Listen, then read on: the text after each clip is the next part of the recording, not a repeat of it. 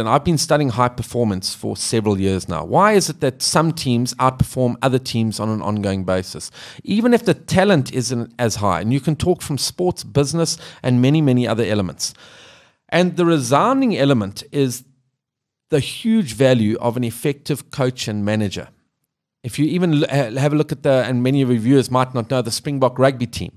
Have a look at the difference that Rassie Erasmus here as our head coach made and manager when he came in before the World Cup, and the horrendous run of results before that. Similar players, nothing changed.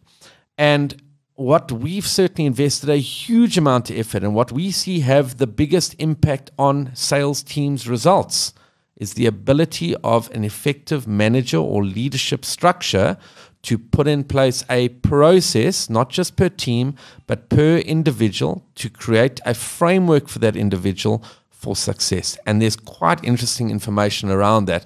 But in my opinion, if I want to look at the results of an organization's sales teams, I'm going to look at the sales leader and sales manager and investigate what are they structured per individual to give them the best chance of success as well.